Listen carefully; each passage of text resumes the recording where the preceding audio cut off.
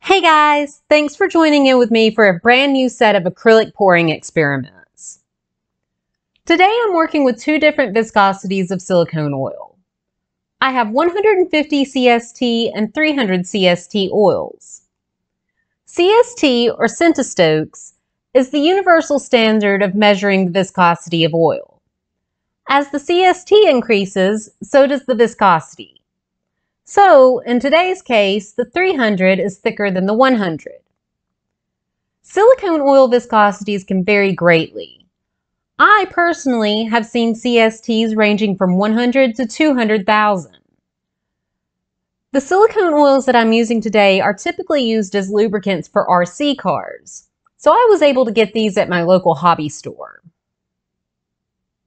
Today I'm testing out each oil in a swipe. For this, I have a set of colors mixed with just Floetrol. I'm going to leave that list in the description because I mixed quite a few colors together.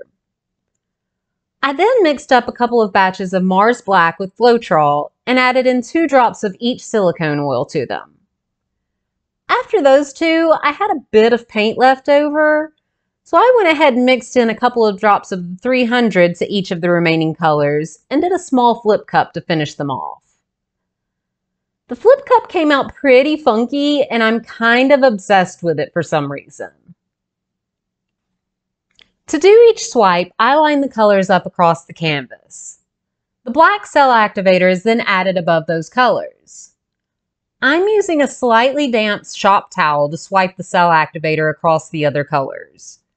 You can use practically anything to swipe the paints across each other.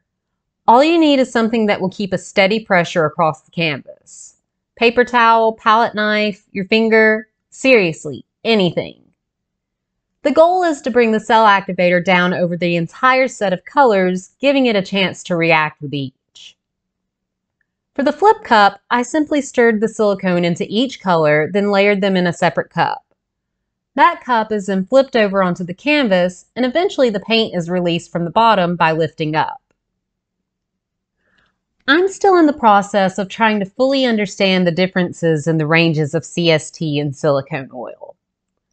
It's a measure of how much shear resistance the oil has. Lower CST oils have less resistance and will break apart easier to form smaller droplets when stirred. Silicone oil is thixotropic. This means that it becomes less viscous when stirred or otherwise agitated. So, the more you stir, the more it breaks apart. Given enough time, the oil will begin to come back together and start forming into larger drops again. The more dispersed the oil is in the paint, the smaller the cells tend to be when formed. When you lightly stir the oil in, you're more likely to get bigger cells since there wasn't enough force applied to break the silicone apart as much. I've gone out and bought several different CST weights of silicone oil to experiment with. As of this video, we will be testing out 100, 150, 300, 500, 725, and 80,000 CST oils. I've also discovered that silicone oils can be dissolved in mineral spirits, and I know I'm going to want to run some tests there too. I'm pretty excited to move on to this next set of experiments.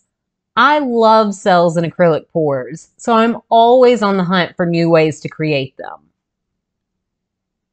Okay guys, that's all I have to add on today. If you haven't already, make sure you go ahead and subscribe so you don't miss out on the next silicone oil tests. Let me know if you preferred the 150 or the 300 CST in the comments below. I hope you guys enjoy the rest of the video. See you next time. Bye!